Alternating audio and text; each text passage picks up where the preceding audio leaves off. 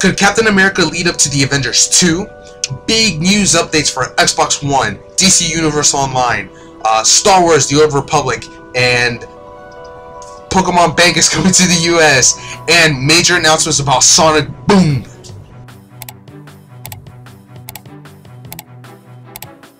What's up, everybody, and welcome to Totally a Fan, the show where I, a total fan, come to you and I bring you the news into video games, movies, comic books, TV shows, and everything in the world of fandom, and I bring that information to you simply because I want to. Now, before we get started, if you guys don't know already, today is the first day of the Sochi 2014 Olympics, so if you guys have the time to watch it, go ahead and check it out, but it's going on now. Now, for today's big item, Captain America, sorry, I have to adjust my notes here. Captain America 2, The Winter Soldier, is set to come out April 4th, and Mr. Joe Russo, who is one of the brothers of the directors who's directing Captain America, says that there's a very strong connection in the narrative between the events of the end of Avengers that drive this film, The Winter Soldier. And it's this very strong handoff to Avengers 2 at the end of this movie.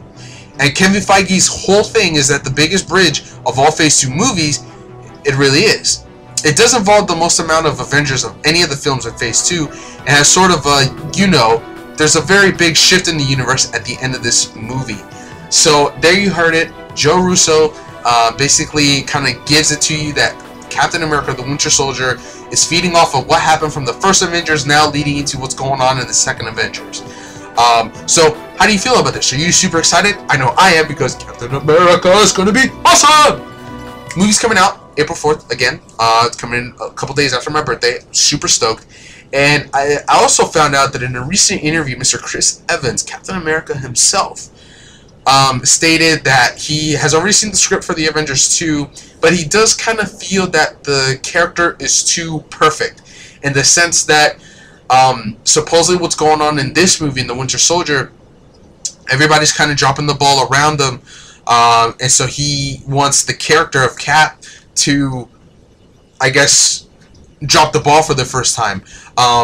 In addition to the interview, he also stated that he feels a little bit more comfortable in the role now, where he can bring these ideas that he has up to Whedon or anybody else who's in charge. So that's going to be interesting to see, because it's been rumored, of course rumored, that that Captain America is supposedly going to die in this movie.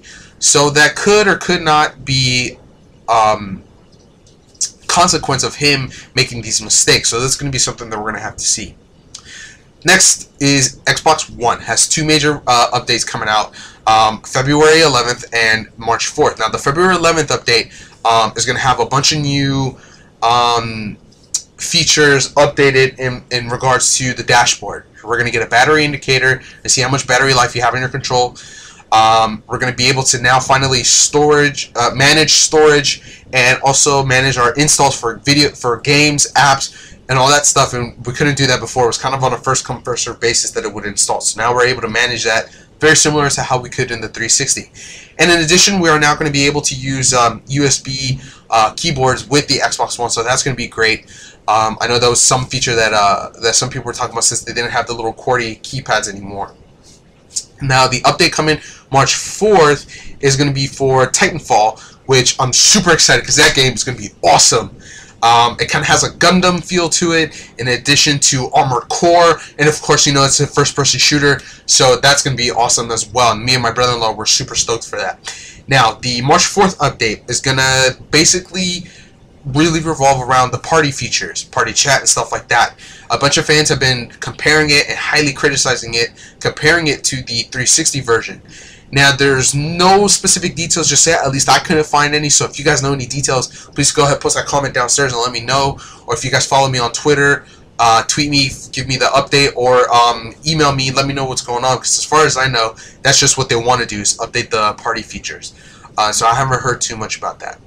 DC Universe. Well, this is kind of old news, but the DC Universe updated a couple days ago, during the end of January, for their new War of Light Part 1. And if you don't already know, as soon as you start the game, prior to the update, I think you were only able to use the Green Lantern Corps. So now what they're doing is they're going to give you the Yellow Lantern Corps, which is the Ring of Fear, or Power of Fear, whereas green was power of will. In addition, you're also going to get the power of hope, which is the blue lantern core, and then the power of rage, which is the red lantern core.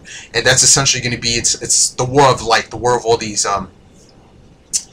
different spectrums of, I believe it's of the emotion. Now, for any of you who don't know, Kyle Rayner is my favorite lantern, so I'm definitely very positive that he's going to play a major part in this, as according to the storyline, he is one of the only lanterns who is able to access all spectrums of the emotion. So that is going to be super cool.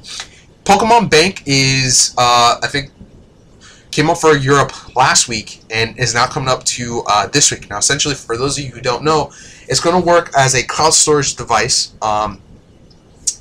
You're going to be able to, I believe, import up to 3,000 characters, 3,000 Pokemon from Generation 5, Black and White, and Black and White 2, and bring them all into the new XY, which is the new version for the Nintendo 3DS now.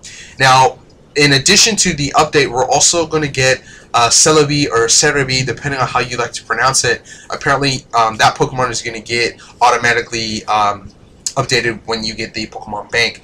I believe right now it's an app off the Nintendo 3DS. However, I do not have one myself, so I'm not entirely sure how it's going to work. I do believe that it's like an app or something you can update, so that's going to be pretty cool. Now, right now, I believe they're going to do like a free trial version, and then it's going to go to, I believe it's a yearly subscription of $4.99 or $5. So a yearly subscription versus a monthly subscription, I definitely think is much better. If it's only $5 a year, what's the problem with that? Now, if it's $5 a month, which I heard it was just a year, if it's $5 a month, you're going into Xbox Live territory. And on the DS, really? Do we really need that? I don't think we need that. That's just me personally. The last update is the Star Wars Old Republic. Now, I believe that it just came out a couple days ago, I think on the 4th. They have a new Starfighter expansion pack, which is essentially going to kind of give you a feel of Star Wars Battlefront if you don't already know what that is. So basically, it's going to allow you to go on the ground or go in the air. You're going to be able to customize and fly your plane, and you're also going to get 2 different suits. I believe I'm going to assume one for the dark side, one for the light side. So you're going to get 2 different suits for your characters, which is going to be freaking awesome. And I think it's going to be similar to the DC Online universe, where it's going to be in its own story. I'm not 100% sure because the DLC already came out already, so I haven't had a chance to explore it just yet. I do play online, so I'm going to give you more details definitely as I find out. But that's going to be awesome because that is out now, so you guys can definitely take advantage of it. On the second note, it's only going to be available to players level 15 or above. But basically, the Starfighter expansion is going to be a player versus player expansion pack, so that's definitely going to be awesome. The last bit of news: Sonic Boom pictures are going to be right here or right there. However, I have it. I think it's going to be over here. These are the new Sonic characters. It's going to be Sonic, Knuckles, Amy, and Tails. What do you guys think about this picture looking at it now? Now, personally, I think Knuckles is going to look like a mix of Raphael a little bit. You know, he's kind of big and bulky, and then with all these wrappings, it's definitely giving that Ninja Turtle feel. Now, from what I saw earlier today on Twitter, Sonic underscore Hedgehog, they tweeted the picture of it looks drawn. Now, when I saw the drawing of it, it looked like it kind of gave me a Goofy movie type feel, like that old school Disney type art. But that's neither here or there. That's just my opinion. So what do you guys think about this? Let me know in the comments below.